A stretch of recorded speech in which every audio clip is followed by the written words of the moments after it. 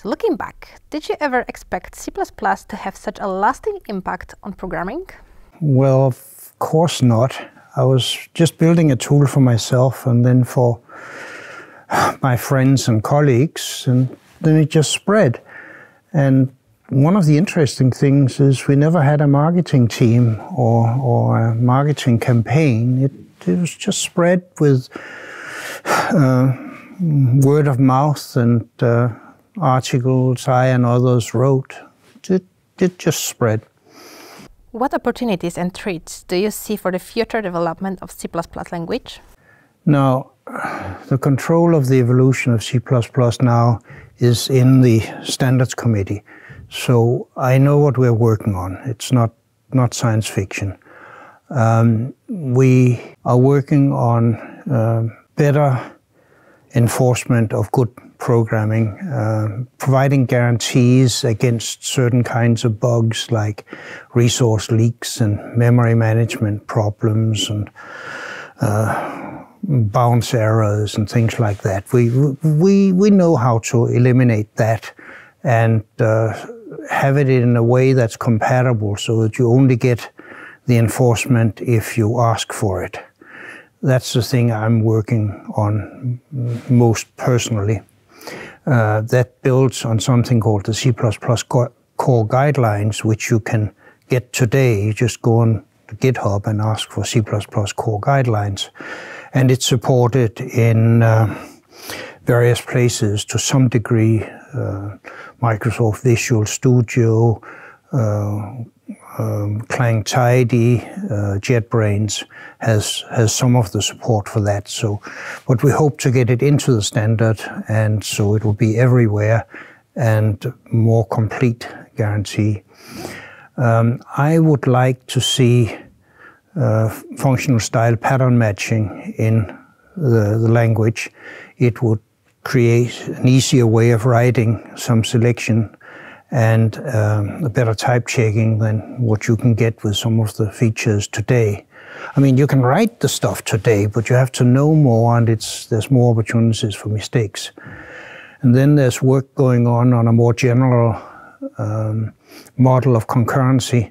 It's already deployed at NVIDIA and Facebook, so again, it's not science fiction, but we'd like to have it in the standard so that everybody can use it. And there are other things going on, people working on a contract system.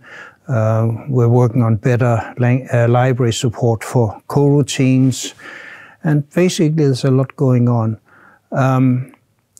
One thing people should remember is that stability is a feature.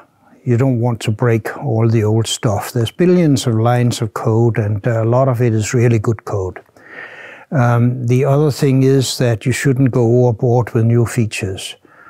A lot of good stuff can be written with what's available today, and once something new becomes available, people tend to go a bit overboard with it and overuse it and use it in ways that it wasn't meant to be used, or use it in a way that really aren't very reasonable. So you have to be a little bit careful with new features, learn how to use them well before you put them into production. What do you find most exciting about C++? The applications. There's some really cool stuff being done about it. In my talk, there's this slide that I always use with some applications in, and there's everything from Mars rovers and the Space Telescope to little Lego figures. And I usually have a picture of a coffee machine because, well, I like coffee. I mean, the old joke is that a programmer is a machine for turning caffeine into code. So it is such an enormous range of things, and it's everywhere. So people say, shouldn't you be rude about JavaScript? Well, I'm not rude about languages in general, but you know, JavaScript is a C++ application. The engine is written in C++. Same with Java, same with Rust. They depend on it. And I mean, your cell phone, probably that camera there, I can't see the model from here, but a lot of the cameras are programmed in C++. I've seen power supplies programmed in C++. It's everywhere. And that's exciting. That's what keeps me going. That's why I feel I'm making a contribution to the world. I'm very interested in scientific and engineering applications of C++. When they found the Higgs boson, I got an email from CERN saying, wow, thank you. I did a little bit for science. That's great. What advice would you give to the Code Dev community? I guess maybe my talk was the advice, but basically use C++ well. Try to move towards modern uses. Don't use raw pointers as much. Wrap them in something like a span if you want a range.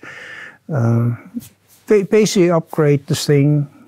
Keep your memory management under control with constructors, destructors, things like that. Yeah. See the talk, read the tour of C++, the latest version. That's where I sort of have built in my advice. Core guidelines, you can look up and find it. It's don't be stuck in the 20th century. We can do much better now.